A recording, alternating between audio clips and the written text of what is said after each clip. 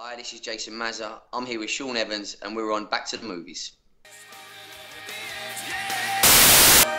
are standing on the edge tonight. Make the wings so we can fly. Standing over the edge, falling over the edge. Yeah, yeah. We are hanging on the edge tonight. Need 1,000 wings to fly. Standing over the edge. Today on Back to the Movies, we have Jason Maza, star of the Hooligan Factory. How are you doing today, Jason? I'm very well, thank you, mate. Very well. Good, good. So I want to start this interview off and ask the most important question first. I mean, this question's kind of going to decide our entire interview and see how it goes. So what football team do you support, Jason?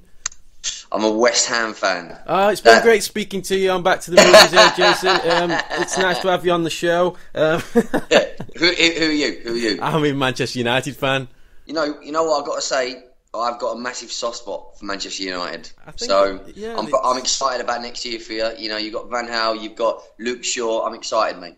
Yeah, it's going to be good. I mean, Van Gaal's kind of proved himself at the World Cup. I mean, what manager's going to bring on a goalkeeper just for a penalty shootout? You know what I mean? It's absolute legend, that, isn't it? That's quality. Fantastic, yeah. I mean, West Ham have got a promising season. I mean, they hung in there last season. They stayed up. That's the main thing.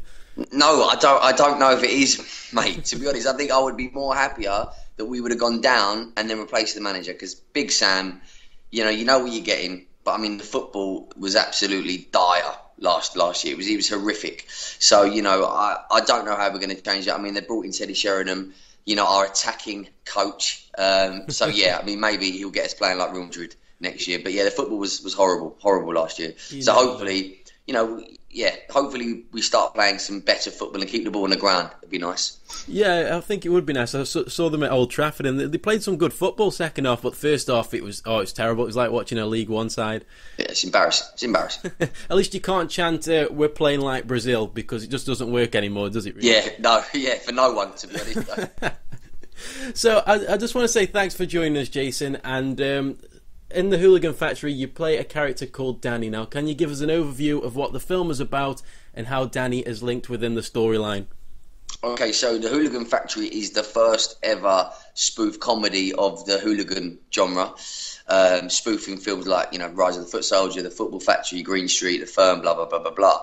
And I play a character called Danny, whose sort of main goal in life is that he's always, as far back as he can remember, he always wanted to be a hooligan, and on his journey, he's looking for a father figure. He's looking to be a part of something, to belong, and he meets the absolute lunatic, which is the character called Dex, played by Nick Nevin, and they go on a journey as old as hooliganism itself. That makes no sense, but we've coined the phrase and we love it. So yeah, it's a nice little quote from the trailer there. Fantastic. I mean, Nick Nevin is directing and acting in the movie as well. I mean, did it help that both you and Nick have been in hooligan films in the past? Obviously, Nick being in The Sweeney, for instance, and your experience in Rise of the Foot Soldier. Yeah, I think that the thing with that is that what it meant was that we approached the movie with love and care, rather than just we're going to absolutely rip the sort of the piss out of this genre. It wasn't really about that. For us, it was about it was almost like a celebration in a way. Yes, we were going to spoof and we were going to lampoon and we were going to poke fun of it, but it was going to come from a good place. And I think hopefully that's why the fans of the genre, the feedback we've got so far, really enjoying it, just because they can see that it's not been done it's been done out of love, really. And but yeah, so maybe it did make it easier that we know the films that we were satirising, and we know that world. So yeah. I mean, with the history, with you saying you're a West Ham football supporter, I mean, does it help with you knowing such a good firm knowledge of the old West Ham firm days? Did it help to put that in, and being a West Ham supporter, did it help at all? I don't know if it helped with the Hooligan Factory, just because it was, it's so crazy and it's so anarchic and it's properly mental. And actually, you are always looking for the truth, obviously, but it's not really about, the rucks and what goes on. It's a lot more to it. Whereas I suppose in something like Rise of the Foot Soldier, knowing the history, being around it, in a serious movie, that helped, because I could relate, and I could remember being in the stands when it was going on or whatever. So, but with this movie, The Hooligan Factory, because it was it's a comedy and it was always about comedy coming first. we wasn't really looking for what was it actually like, when you was having a tear up, hence, I don't know if you've seen the film or seen the trailer, but when Danny's character walks over and punches the guy and he breaks his glasses, and there's just that moment where I can't believe that I've just hit someone. You do the obligatory sort of verbals. That's just a joke, and that would obviously never happen. So Yeah, I thought it was fantastic, that bit in the trailer. He punches him and breaks his glasses, and the exact line he quotes, it reminded me of Will from The In-Betweeners, that, "You broke my glasses." You broke my glasses! Yeah, I thought it was absolutely fantastic. I mean, even in certain clips of the movie, there are nods to Green Street, obviously, and I watched a clip as of this morning involving a Land Rover scene, which reminded me exactly of the scene from Rise of the Foot Soldier then. I mean, was this important that you reference these movies in order for the audience to relate to the film, or is it just something you guys wanted to throw in there as a nod to all the previous Hooligan films out there? No, it was really important for us. Well, obviously it was a spoof, so we had to obviously spoof the movies. But no, it was really important, and obviously, hopefully, if you do recognise them moments, hopefully there's more comedy that comes from that. So that was the thought process behind it, really. Taking something that we all know and we've already seen a million times, and then throwing a new spin on it. So I think it really helps the comedy.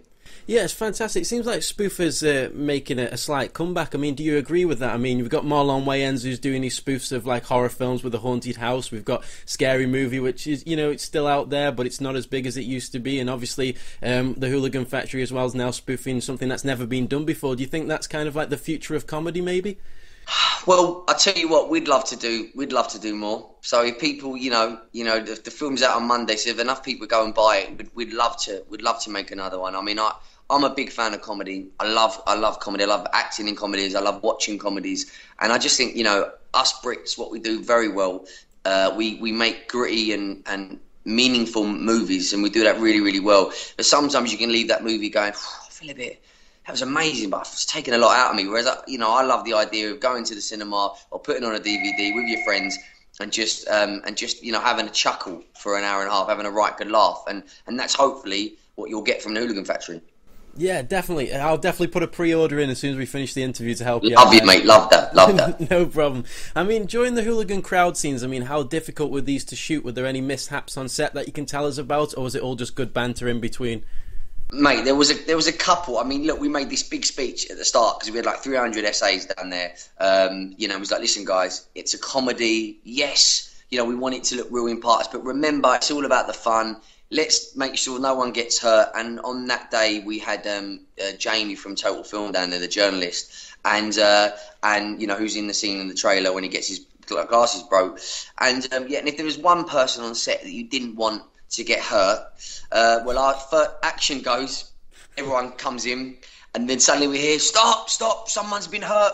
Everyone pulls away, and the person on the floor, it's Jamie from Total Film, and me and Nick were like, oh my God, this couldn't be any worse. He's got blood over his nose. We're thinking, is this over? Is this it done? But luckily, he was a really good sport, and he actually was like, no, don't worry about it. It's all part of it. So that was really cool. And then another one, the fight days, it always makes me chuckle, is that we had Tom Burke, who is completely not from this world, and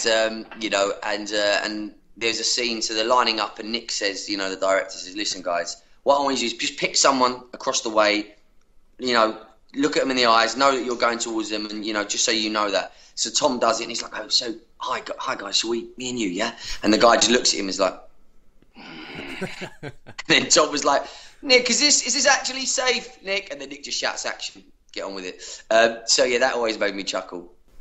That sounds fantastic. Sounds like a lot of fun on set. I mean, Danny Dyer makes a cameo appearance in the movie. I mean, adding to the whole London gangster swag there. I mean, how is it working with Danny, and what made him come on board to star in the Hooligan Factory?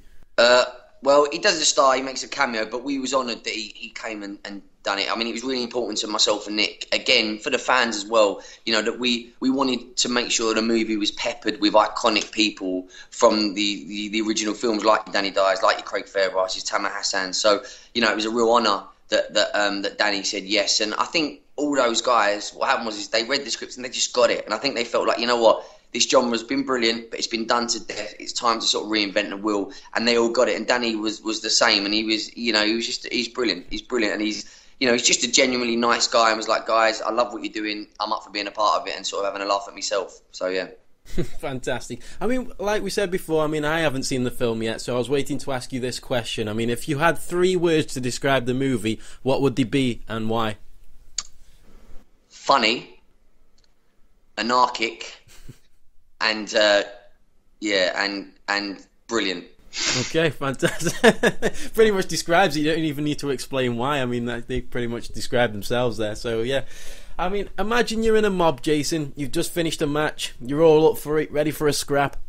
If you had to choose a soundtrack for your gang to march to, what would it be? Theme tune with Rocky. Fantastic. Fantastic, yeah. I mean, I can just imagine that running up some steps down West Ham and having It'd be amazing. It'd be amazing. We can wrap it up there. I mean, I just want to say thanks for coming on the show, Jason. It's been an absolute pleasure. I wish you all the best of luck with the Hooligan Factory, and it's been great chatting to you, mate. And you, mate. Thank you very much. Cheers.